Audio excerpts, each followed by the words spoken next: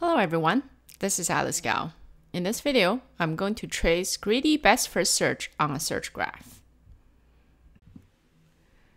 Recall that greedy BFS chooses to remove the path with the lowest heuristic value from the frontier at each step.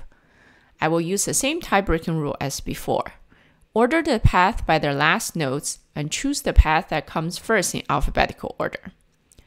During this process, I will keep track of a few things: the frontier, the heuristic value for each path in the frontier, and the search tree. I will label the nodes in the order of expansion. First, let's add the initial state S to the frontier and to the search tree. Next, remove S from the frontier. S is not the goal, let's expand it. S has two successors, B and C. Add SB with a heuristic value of 7 and SC with a heuristic value of 3 to the frontier. The path with the smallest heuristic value is SC. Let's remove SC from the frontier. C is not the goal, let's expand it. C has one successor H. Let's add SCH with a heuristic value of 100 to the frontier. Next, SB has the lowest heuristic value of 7. Let's remove SB from the frontier.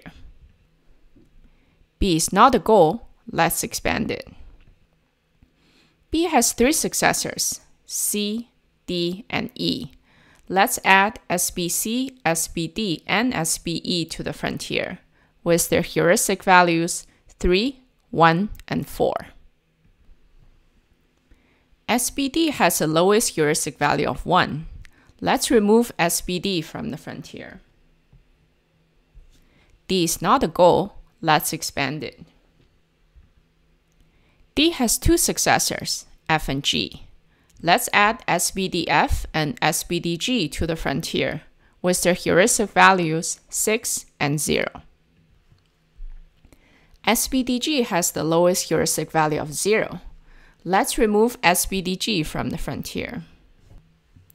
G is a goal. Let's return the solution SBDG. This completes the tracing process. As you can see, greedy BFS guides the search by only using the heuristic value. It doesn't look at any other information.